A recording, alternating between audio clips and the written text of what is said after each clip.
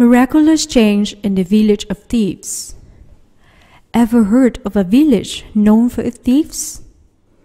Luwu, a village in Guangdong, China, has ideal climate and natural conditions for cultivating orchards. But every harvest season, a 600-acre orchard becomes the target of collective theft by the villagers.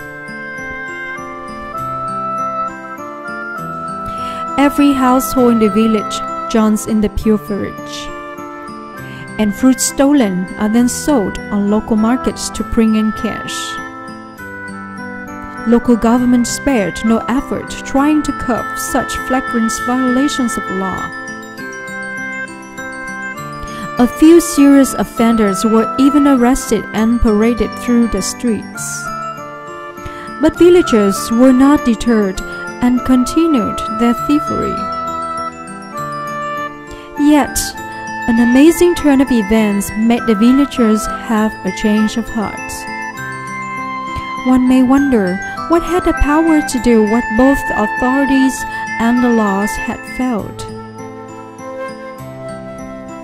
In early 1998, Falun Dafa was introduced to this small village of about 300 residents, among whom more than 80 people began doing the practice.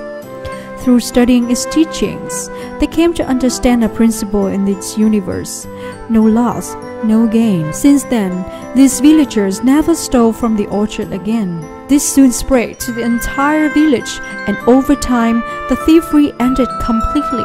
That winter, Falun Dafa practitioners held a conference in Guangdong to share their cultivation experience. Villager from Luwu attended the conference and shared her story. I didn't know the principle.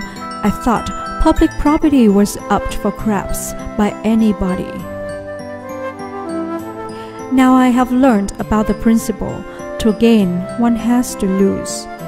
A town official was deeply impressed by Falun Dafa practitioners and said, "Falun Gong is so wonderful. It did what the law failed to do. I am going to buy a Falun Dafa book as well." What an amazing change it was. The miraculous change Luwu villagers went through epitomized the tremendous impact Falun Dafa had in China. Hundreds of millions of Falun Dafa practitioners conduct themselves according to its fundamental principle of truthfulness, benevolence, forbearance in their work, homes, and communities, raising their moral values and striving to be better people. Dear friends, has this miraculous story inspired you in any way?